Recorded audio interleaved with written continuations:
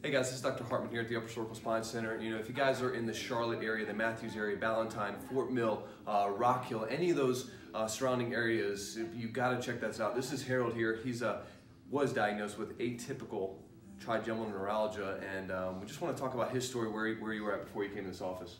Okay, hi. I came here with severe pain, 10 plus, with inability to talk and really chew, and now I'm back to almost a negligible level of pain. I've gone through various different attempts to try to create a positive atmosphere from pain, but it hasn't really worked into this procedure here with the upper cervical spine procedure that Dr. Hartman has been doing for me since June 1st.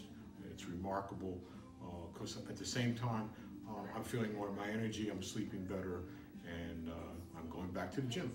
That's it. It's so important. And today he actually held his first correction, meaning that we did not have to adjust him.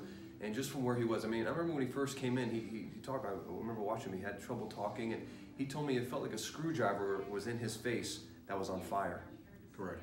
You know, for some of you trigeminal neuralgia sufferers that had that, you know, I can't even imagine. He can't imagine. He's been there, and it's just so amazing to watch him heal through this process. This is only visit 10. We still got a long way to go, but you know, what is your expectation sort of for the future and how you're going to be able to take care of yourself? Well, my expectations are to continue with the treatment, because this is the best I've felt since diagnosis in 2010.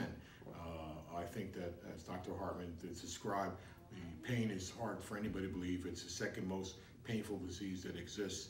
And I'm finding that my depression, the emotional side as well as the physical side is improving. So my goal is to continue getting treatments, and I guess I won't need them as often, but I'm going to continue until I get as much correction. I spent 69 years almost getting this injuries and pain, so I can put up longer with getting improved. That's true, and he's got such a high pain tolerance, which is admirable, but at the same time, it's just so unnecessary. So we'd love to take care of you. If you're in the Charlotte area, the Ballantyne area, Matthews, Fort Mill, and are suffering with trigeminal neuralgia, we'd love to see if we can help you at the Upper Cervical Spine Center. Have a great day, guys.